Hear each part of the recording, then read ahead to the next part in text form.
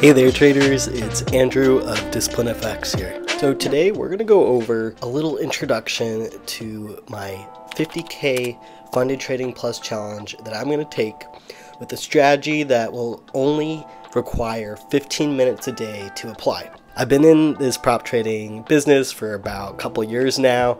I've traded with firms like FTMO, my Forex funds, and Funded Trading Plus in the past, and I wanted to do a new vlog so that I could share with you step by step how I approach trading a challenge, and more specifically how I can go about trading a challenge in only 15 minutes a day.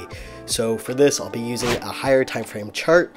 I will be mostly swing trading, and my timeline for this challenge isn't to get to the profit target as fast as possible. Instead it's to let the bigger macro movements take me along, whether it's over a few weeks or even a couple of months. So my goal in doing this is to be able to show you week by week how you can take a challenge slowly, and depending on what unfolds, how you can respond when you're hitting a drawdown, how to respond when you're in a winning streak or a losing streak, and just basically put some real live data out there of what taking a swing trading challenge looks like. So in this introduction video to the vlog, to the beginning of this series, I'm going to share with you why I'm trading with Funded Trading Plus, what the challenge looks like, its parameters, what rules I have to follow, what are the targets to hit or avoid, and then I'm going to share with you a little bit about my strategy, not all the rules that go into it,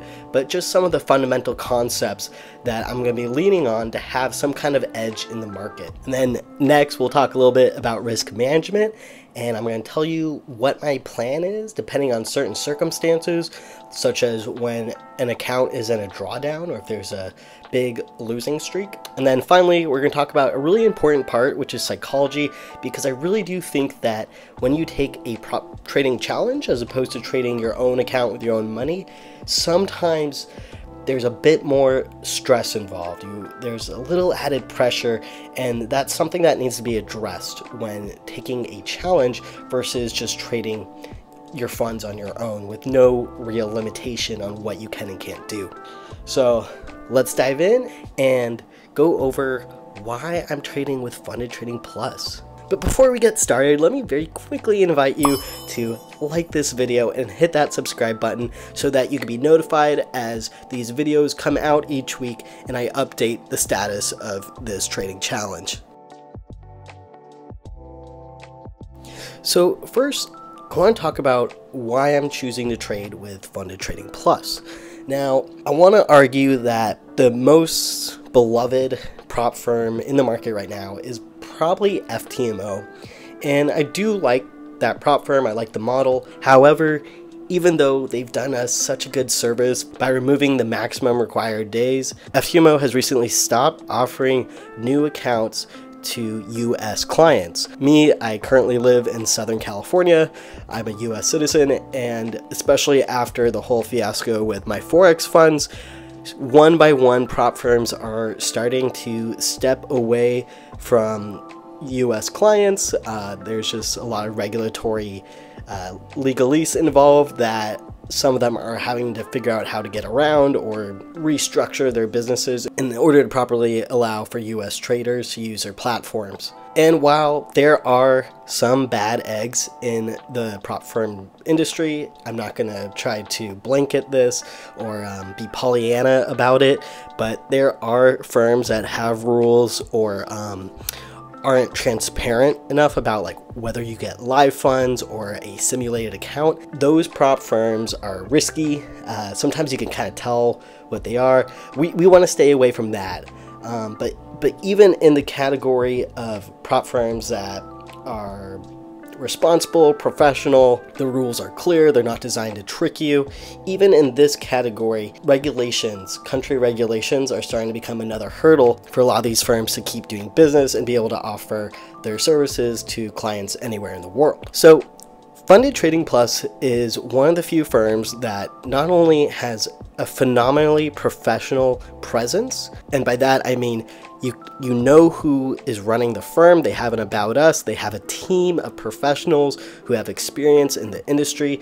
They have a help desk that is always respondent. You can ask them questions day and night, and they are there to serve you and help you. So that level of professionalism tells me that in the event there is some kind of regulatory issue, this firm will be able to step up and rise to the occasion. They will be able to handle legal issues should they arrive. Sometimes you see prop firms are white label put on by young 20-something-year-olds who have no experience in finance, and I get worried that they won't have the experience, the humility to be able to handle a legal situation like regulatory issues should that come along. I could see those firms folding first instead of being able to properly handle such a situation. So Funded Trading Plus has that reputation in the prop trading industry. It is reliable. They pay out. There are examples of payouts, which is another important thing I like to see with prop firms. Their rules are realistic. They were the first to offer a no time limit on challenges, and they're not picky about trading around news or weekends depending on the challenge account that you use. And I will be transparent with you and say that I am an affiliate of Funded Trading Plus, but I voluntarily decided to be one because I vetted them for these requirements, these standards I have for prop firms, and I have found that time and again they are one of the most professional firms in the market. So if you want to join me in taking a Funded Trading Plus challenge, feel free to use the coupon code DFX10, and you can apply that at checkout to get 10% off of your challenge as well. So that is why I'm choosing to trade with Funded Trading Plus. It's not because they told me to, it's because I genuinely feel safe trading with this firm. They are one of the few that have set themselves up in a way legally to be protective against regulatory intrusion. So I feel like they're going to be one of the few firms that will still be around 5-10 years from now as this industry continues to change. Alright, next let's talk a little bit about the challenge itself. So I'll be using the Experienced Trader Challenge. Alright, I'll be trading with a 50K one-phase Experienced Trader Challenge. We're looking at a simulated profit target of 10%, no minimum trading days, no maximum trading days. Maximum loss is 6%. Daily simulated loss is 4%. EAs are allowed, which is important because I do use a copy trader for my other accounts. There are holds over weekends and no simulated stop loss required. So this is a simulated trading experience, which is an example of one of the ways that this firm is protecting itself against regulatory issues. Because we aren't trading real money, this firm can avoid some of the legal requirements that come with a live prop firm, and will make it less likely to be held under regulatory scrutiny. Now, something that we don't see quite on this page, if you go to frequently asked questions on the bottom, there is some information about relative drawdown. The maximum simulated loss of 6% does move with increases in the account. The fact that there is a relative drawdown does mean we're going to have to approach our risk management a little differently than if we were trading an FTMO account or some other account that doesn't have a relative drawdown. At least for myself, I don't think I will be compounding on my wins. I'll be sticking to a fixed risk amount, but we'll talk a bit about that in risk management. So these are the most important factors I'm going to focus on for the challenge. Next, I want to tell you a little bit about my strategy. So without giving the full set of rules, I will be trading off a daily chart and only a daily chart. The trades I take will be evaluated and executed every single day with the New York close. I'm definitely focus on using a mix of indicators and price action, and specifically for price action I'm looking for engulfing candles at certain price levels. There are two types of orders I'm gonna use. One will be a market order to take a trade with that engulfing candle. And the second kind of order I'll use is a retracement. I will be using a fib on the daily candle to enter into a retracement trade at around the 0.38 mark, which could offer a slightly better risk to reward should the trade pull back a bit before it moves in the direction that my analysis assumes it will take. I'm not focused on any one currency pair in particular. I will be looking at all of the majors and a couple of the minors that have some significance that are frequently traded, such as the Euro Pound. And because this strategy is so simplified and streamlined, it really only takes less than 15 minutes a day to analyze and set orders. And the majority of that time is the process of setting orders. However, something I'm going to be using that is really helpful in making this an even quicker process is, instead of using the MT4, MT5 platform with that very arduous process of manually typing in price levels for orders, I'm going to be linking a demo Oanda account to my Funded Trading Plus account so that I can use their really awesome order form that automatically calculates TP, SL, and lot size for you based upon your risk percentage. I'll be making a video on how to do that as well using a trade copier service, so be on the lookout for that as well. And this strategy is something I've been developing for years now. I think I've formulated it in a way where it has an edge and should be profitable over the long run.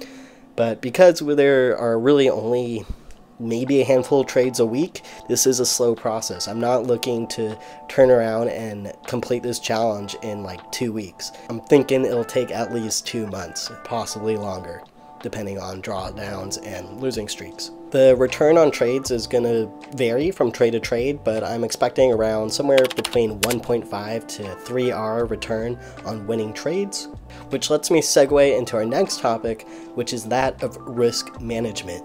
For this strategy, I'm looking to risk about 0.5% of the initial account balance per trade idea. So that will be broken down into a market and a pullback order, and sometimes one will get triggered over the other, one will lose, the other will win if both are triggered, and sometimes both will get triggered and both will win. So the losses and the wins are going to vary from trade to trade to trade, so there will be a lot of different numbers when it comes to profit and loss. For a risk management plan, I think I'm going to keep a fixed risk amount, so that 0.5% split between 2 trades, 50K, so we're looking at about $250 per trade idea. And I think I'm going to keep it there so long as the account is above a 2% drawdown. However, if it does dip into this 2% drawdown, I will cut that risk amount in half. And should it dip down to a 4% drawdown, I don't think it'll get there, but if it does, I'll cut risk in half again, and then wait to increase it back up after earning at least half of what that drawdown is. This is a risk management tool, but it's really a psychological tool. The deeper you get into a drawdown, the more mistakes you make, the more frazzled you get by losses. So I've found in my own experience, during a losing streak, if I start cutting back on how much I'm trading, it helps me stay grounded, it helps me feel more in control. It feels like if the losing streak continues, it won't take me out. I have my next right thing I should do, and in that way I feel secure in my trading and not afraid of losing streaks, because losing streaks are inevitable. They happen to everyone, even the best traders. So you have to be prepared for them and not just live in the assumption of hope that all your trades are gonna magically keep you in profit all the time. That's never been my experience. Drawdowns happen, especially during prop firm challenges. So that's my plan to deal with a drawdown. And while the trade's in profit, because there's a relative drawdown, I'm not going to add to my positions as I increase in profit on the account. Instead, I'm just going to stick to that fixed amount and only cut it in half should a deeper drawdown occur. So that's basically it for risk management. I will be journaling my trades. I will be looking and taking snapshots of my trades each day to see if there's something overlooked. I have a checklist system for every part of my strategy where I can tell myself, okay, if all the boxes are checked, we have an A+ setup. If they're not all checked, maybe I don't want to trade, or maybe I could put on a reduced risk trade. So take the trade but have 0.25% risk instead of 0.5. So that's my strategy for risk management in a nutshell. And the psychology aspect is being held by the risk management approach. Another important element of the psychology is that I'm choosing to swing trade for this. And I really do think trading only once a day for a couple minutes, patiently looking at a chart that's barely moving, really takes the stress out of trading. And I hope this strategy works out just because it's so convenient and easy. It makes trading really stress-free. I'm being patient. I'm waiting for the outcomes to occur over time rather than that day or all at once. And it totally changes the feeling of expectation trading in a swing style instead of scalping. So let's see how this goes. I'm interested to see where this strategy will take me, and I hope my journey through this challenge gives you some ideas as well as to how you want to approach your own trading strategy or your prop firm challenge. And yeah, if you think this is a succinct and thought out plan for a prop trading challenge, please like this video, subscribe so that you can find out when weekly episodes come out. And as always, I wish you all nothing but the best of strength and luck in your own trading. I hope you're having a great week. Take care, and I'll see you in the markets.